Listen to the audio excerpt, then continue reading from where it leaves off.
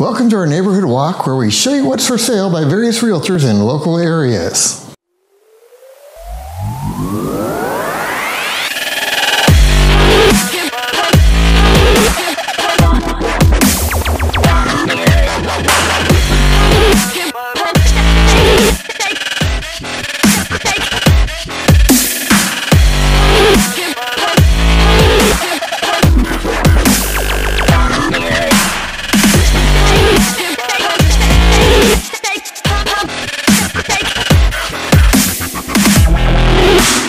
Today we are in Los Banos, in the area south of Pacheco Boulevard and between 11th Street and Place Road. Our first house today is on Scripps Drive.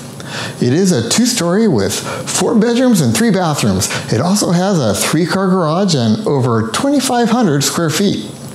It sits right near the elementary school and park, and the high school is just a couple of blocks away as well. The home has solar panels installed, which are already paid for. The home also features a guest room, a huge kitchen, and a large swimming pool. This home is available for $428,900. What do you have for us, Darlene? I am here on Davis Drive at this 2,075 square foot home with 3 bedrooms, 2 bathrooms, as well as a 3-car garage. There's also an office space that could easily be a 4th bedroom. It also has a separate living room and family room and features a low maintenance backyard. You should definitely take a look at this one for $373,500. What else do you have for us, Brad? We finish our day on Pepperdine Drive at this single-story home with 3 bedrooms and 2 bathrooms with over 1,500 square feet. It features a spacious kitchen with lots of cabinet space and a breakfast nook. This home could be perfect for you at $327,950.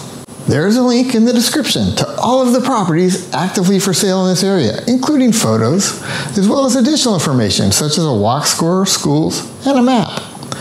If we mention a property here but it's not in the link, that simply means that it's no longer available. They may have accepted an offer since this recording. Now, if you're in the market but not yet committed to work with an agent, I would love to talk. I am an accredited buyer's agent and would love the chance to earn your business. If you're thinking of selling, we can handle that too, and would love the opportunity to interview for that job. Thank you for joining us on our daily neighborhood walk. Please like and share this video, and if you're even considering buying or selling in the next couple of years, you'll want to subscribe to our YouTube channel and keep informed. And if there's a neighborhood in the area that you would like us to visit, let us know down there in the comments, and we'll see you next time.